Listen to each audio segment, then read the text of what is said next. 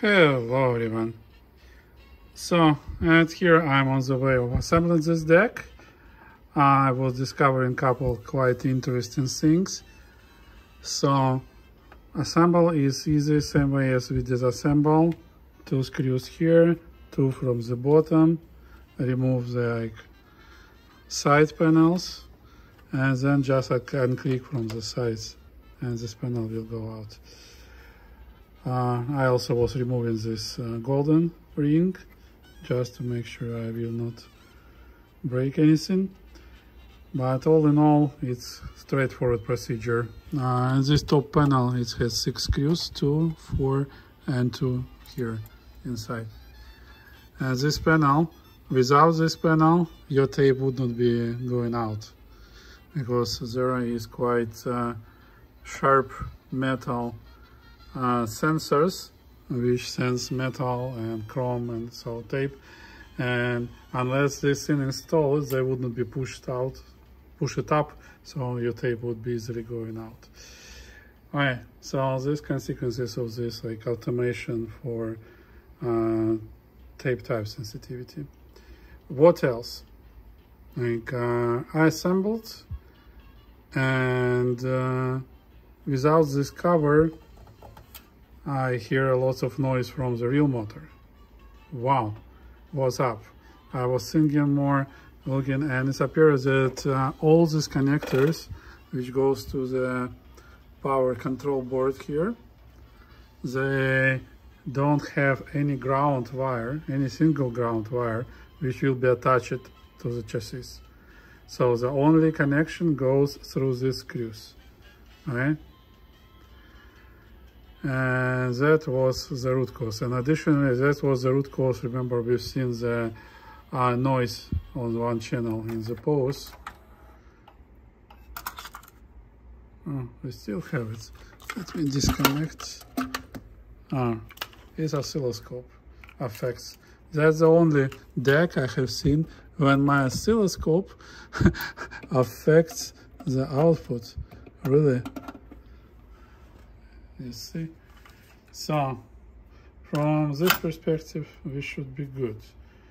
From tuning perspective, I'm not sure. Probably I will need to use computer. Let me see. So, right channel. Let me disconnect my VTVM. Yes, it gets from VTVM. And it affects, but I don't have idea why. Everything is nice and clear here. I never seen any, and signal level is so low, we barely can see it. It shows -30 here. Let's see, -10, -20, -30, and it's -40, -45. So it would not affect our measurements. Anyway, I would need to check schematic to understand why we can affect so significantly levels. And I can hear on the headphones a little bit of this noise, statics. Oh, that's different. But guys, I'm really enjoyed. So the manufacturing culture of this deck is on the very high level. All important ports for the signal, this to balance and level, they have long rods which goes to the back, and there is a very short minimal distance between inputs and the ports. And here is a CD direct switch. So here we have 2 inputs, and here in the middle 1 output. And this is playback board, it's fully isolated. See, so record here with bias generator. Playback here, fully clear and fully isolated. And digital parts just here on this board together with the display. There is a single control CPU, and this is a power supply board and power transformer. So everything built very, very, very good. I pretty much like it. The only thing this button gets from here to there. You see, that's where a switch, power switch is located. And this plastic rod goes through the deck to the front panel here. Not on this side. They, for some reason, decided to make it on the left side. All right, everything else, guys, really, I'm enjoying. With thank you tape transport, this deck built better than CR7. I would wish only like it has a better sound, really. So far, everything I've heard is clean, but for me it's simple.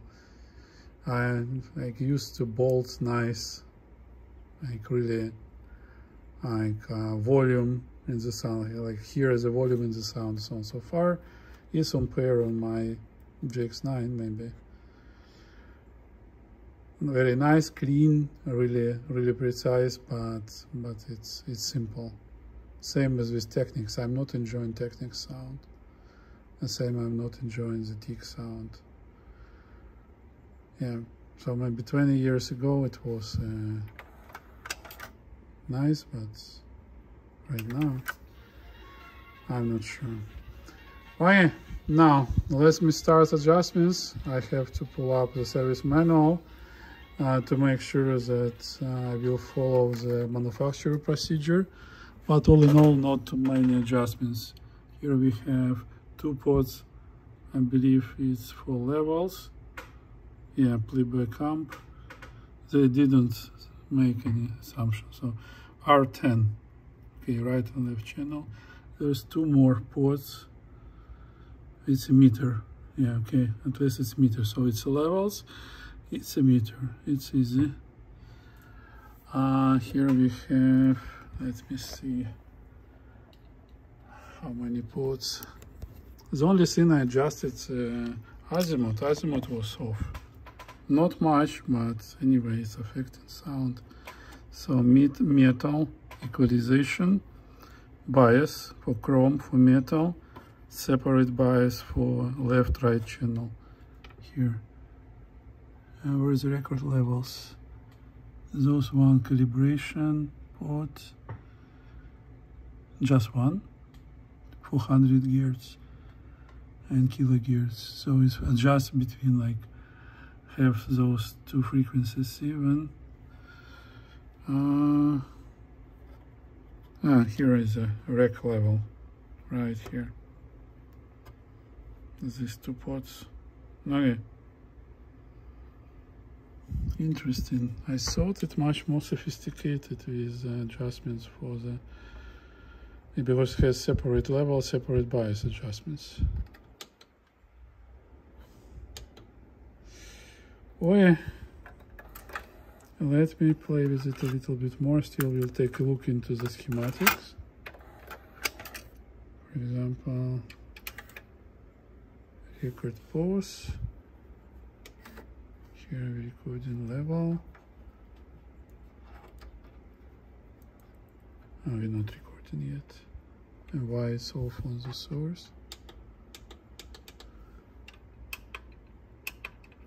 How to start. Bias, so it's bias level. Okay. So here is the level. Okay. That's how it's off. Right here, left on 9 p.m. Bias level.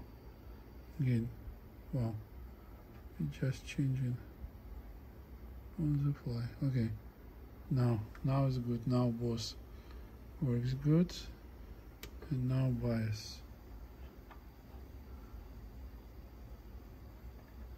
Okay.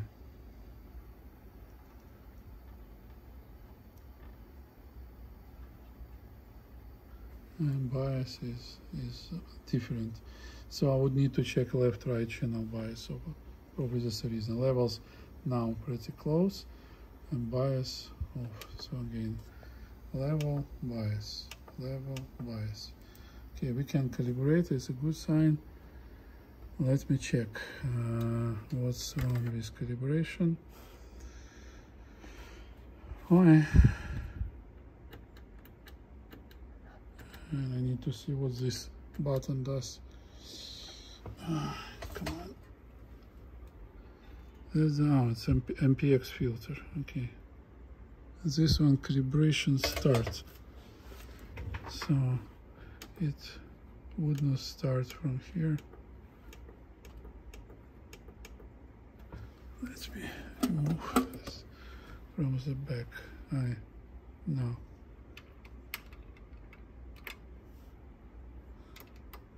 Okay. Does it has a pause? Here, the big one, pause. Oops. So this one, record pause and calibration start. Start. Why it's not start?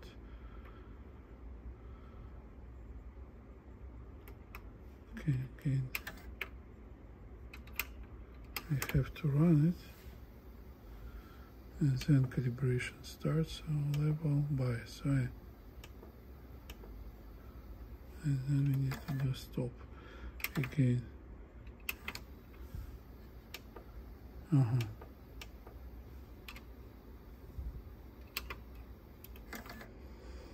Stop will turn off calibration mode. Okay, let me see. Let me measure. Let me see what's wrong with it. But I'm not happy how the output affects the internal stochasticity. See you soon.